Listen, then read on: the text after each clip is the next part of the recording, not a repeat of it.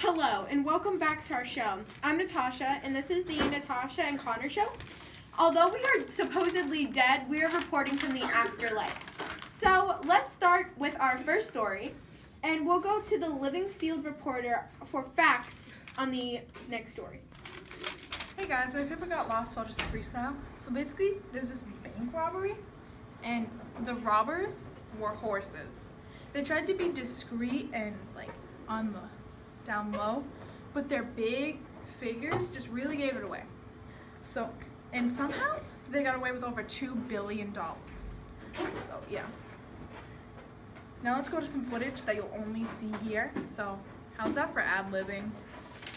Let's try to be low-key. We have $2 billion on our hands. We have to This go. just in, a man has been taken into custody for being an accomplice to the horses. He distracted bank goers and created a diversion. His sentencing will be on Sunday. Welcome back.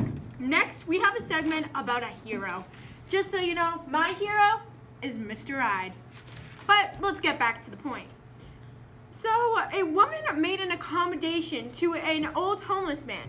She donated blankets and shoes to him. This woman is now being nationally recognized. Here's our interview with her. Hi, miss. How are you? That's unimportant.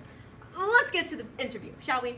So, what exactly made you do this nice action and give the blankets to this old homeless man?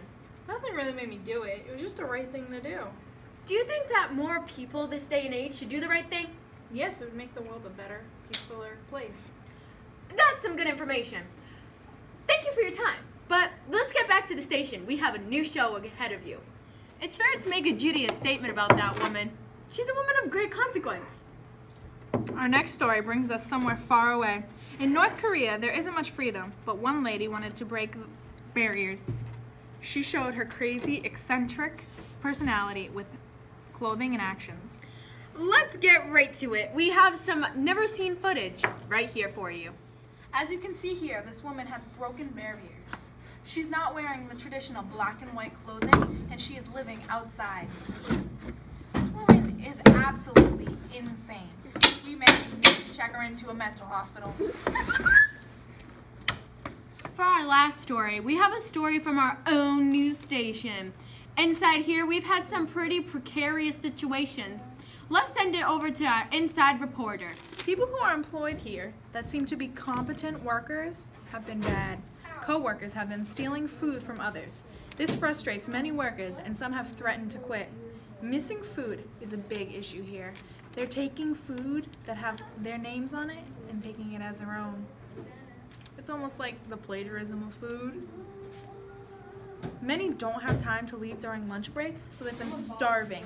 Some, whose names aren't being released, have been talked to and rebuked. We'll let you know more details as we receive them. Thank you for watching. Tune in next time. We'll see you later. But before that happens, I'm going to go snack on some M&Ms.